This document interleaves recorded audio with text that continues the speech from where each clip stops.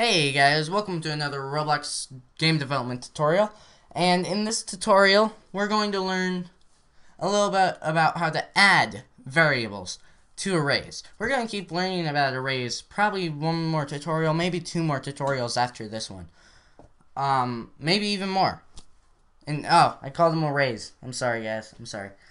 We're going to be learning more about tables. Tables. Like I said, in most programming languages, including Java, and Java is my main one, call them arrays. So I call a lot of, I will probably slip up and call them arrays a lot. But tables are a little different. I'm not going to explain the difference. So how do we add variables to our table? I mean, there might be a point where we're like, actually, I need to throw another one in, but I don't need it then. I need to change it or something. It's a lot like regular variables, only a little bit different. Not much, but a little. So, we're going to print table 1. We don't need index table anymore. We're going to print table 1, and then table 1 equals I'm in a table, or on a table, I guess would be better.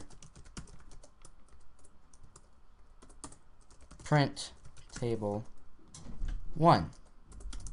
Okay, so table 1, as we know, accesses the table, and for some reason table looks like I spelled it wrong. But I think I know I didn't, so whatever. So table 1, or table opening square bracket 1, closing square bracket, is also the name of the variable, and so we can index the variable and change its value, remove its value, use its value. Anything we could do with a variable of its type, and all we have to do is change up our naming process a little bit. So print table 1, the first time we'll say I'm a table. The second time it should say I'm on a table, which is a little bit more exact and correct for our current situation. As we see, it printed I'm a table, and in the second one it printed I'm on a table, because scripting works from the top down.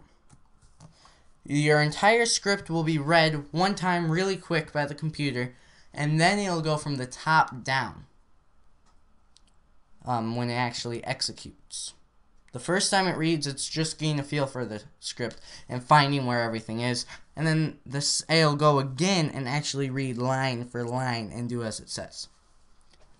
So print table 1, since it goes in order, it'll change its value and then print it again. So I hope that made sense.